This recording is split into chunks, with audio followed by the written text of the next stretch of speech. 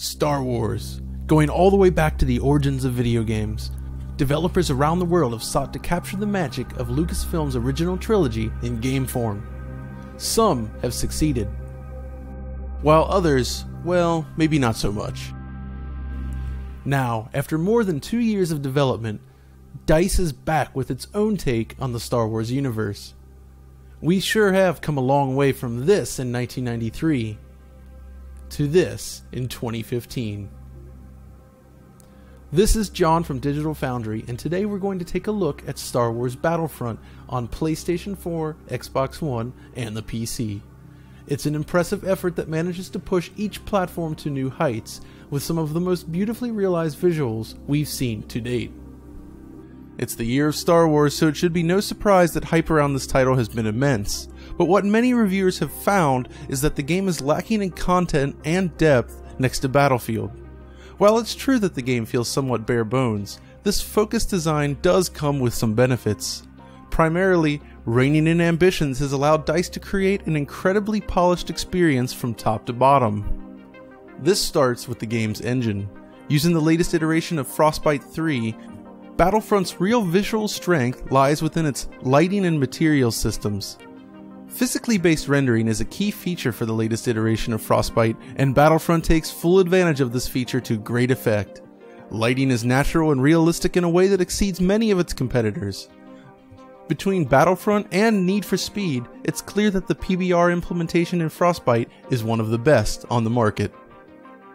This is aided through the use of photogrammetry, a technique for processing still images in order to produce high-resolution 3D meshes. Materials were scanned from key shooting locations used to create the original Star Wars trilogy, in addition to props found within the Lucasfilm Cultural Arts Museum. This translates into worlds and characters that exude Star Wars in a way that we've never seen before. Of course, all of this would be for nothing if the end results didn't run properly or work as expected. We've seen amazing results in games such as Assassin's Creed Unity, but in the end, performance issues kept it from reaching its full potential on console platforms. Fortunately, the development team at DICE has delivered in spades with Star Wars Battlefront. We're looking at perhaps the most polished console game DICE has produced to date. This begins with the game's elegant menu system. With its smart typeface choices, smooth transitions, and understated design, simply navigating the menu here is a real treat. This menu system is the glue which holds the package together, and such smooth navigation helps build a solid foundation for the game itself. Loading times as well are quite reasonable between matches and take advantage of classic Star Wars music to ease the transition. Between rounds, loading is even hidden behind the tallying of your score, effectively giving the impression of a game that seamlessly moves between each round. Once in game, however, there are a few key things that become immediately apparent. First and foremost, you have resolution. PlayStation 4 renders the game at 1600 by 900, while the Xbox One uses 1280 by 720. This is consistent with the previous two Frostbite titles in the system, but this time, the results are moderately improved. The post-process anti-aliasing does a better job of cleaning up edges in many cases, while the assets themselves have been designed to avoid harsh shimmering in the first place. That said, the temporal anti-aliasing solution available in the PC version is not included here, but we'll have more on that one later. On the PC, of course, DICE has been kind enough to provide its full suite of options, enabling a highly customizable image in the process. Alongside support for arbitrary resolutions, users can opt to manually adjust resolution scaling. This effectively provides built-in downsampling without the need to rely on external tools. Moving beyond image quality, how do the rest of the visuals stack up on each platform? Let's start with a comparison highlighting the differences between the Xbox One and PlayStation 4 versions. This one is going to be quick because, well, there really aren't that many differences to uncover. Resolution is really the primary differentiator here. Let's start with a few side-by-side comparisons. Starting here on Hoth, let's take a look at some of the details. You can see identical texture work here on the ground between the two platforms. Here as well.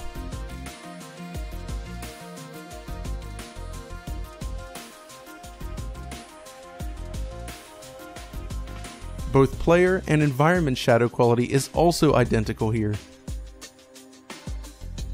Even terrain LODs pop into view at identical points.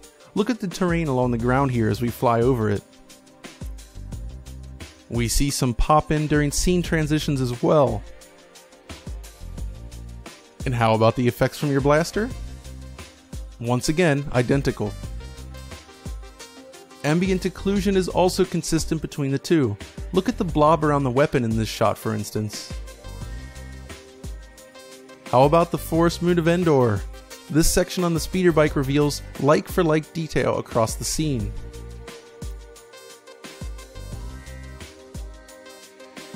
Of course, there is still some noticeable aliasing to be found in certain instances. Look at the cable in this scene, or the edge of the weapons here. The higher resolution of PS4 definitely has a positive impact. Now, when we move back to the PC version, we start to see more differences crop up. In this comparison, we're pitting the PS4 version of the game against the PC version running at 1080p, with the Ultra preset. Clearly, image quality is improved, but the Ultra preset defaults to FXAA, producing results similar to consoles in terms of aliasing.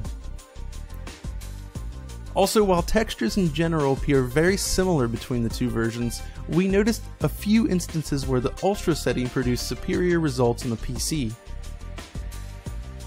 Shadow resolution is, of course, also improved. In fact, based on our testing, the shadows on consoles do not completely line up with any of the PC presets. Instead, it falls somewhere between low and medium. You can see another example here. Look at the shadows from the trees above.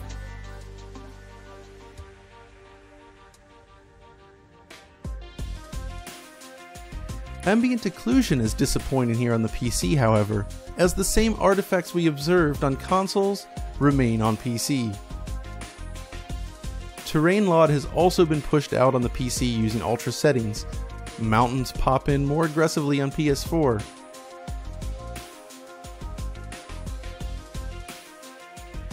The PC version also includes a nice bokeh depth of field effect used in both menus and during the game's cutscenes.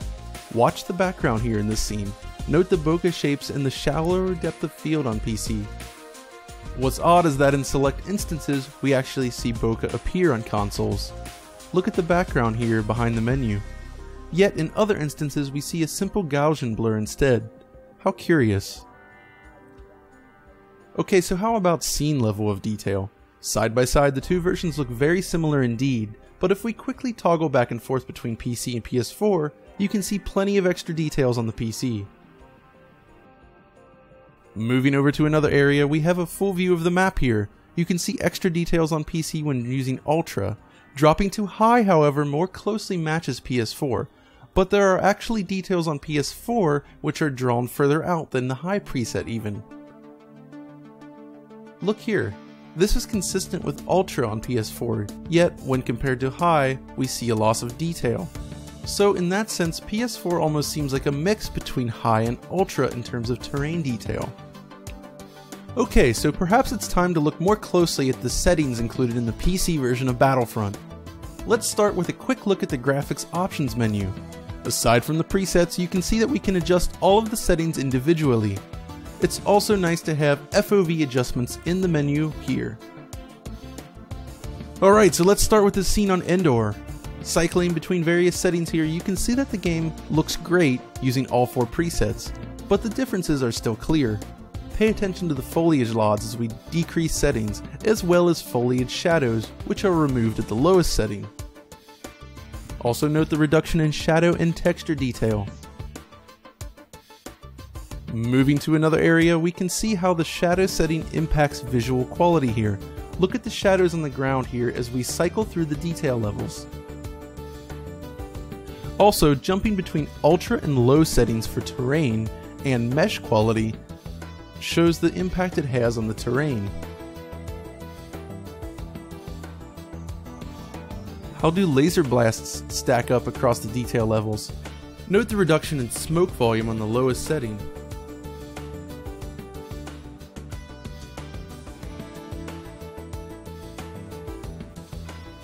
When compared to consoles, you can see reduced explosions and smoke effects here as well.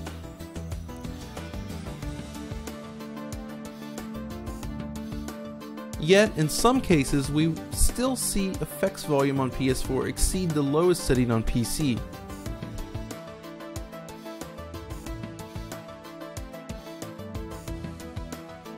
One nice feature available on the PC is a temporal anti-aliasing solution.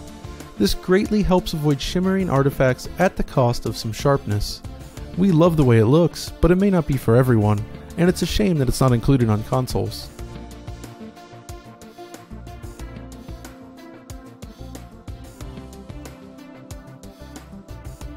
One last effect that we enjoyed that is included on consoles and the PC, however, are shadows from particle effects, as you can see here.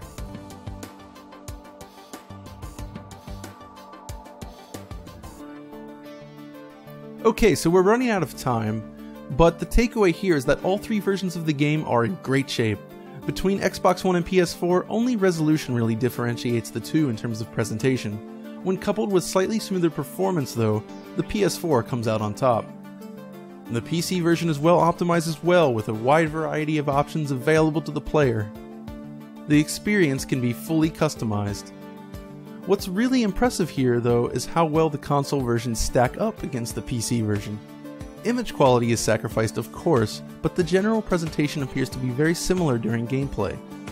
The extra details will be appreciated by PC gamers, but console gamers are handed a very solid product as well. Anyways, that's a wrap. If you enjoyed this video, be sure to check out the full article on the site as well as our YouTube channel, which is loaded with all kinds of goodies. And until next time, this is John signing off.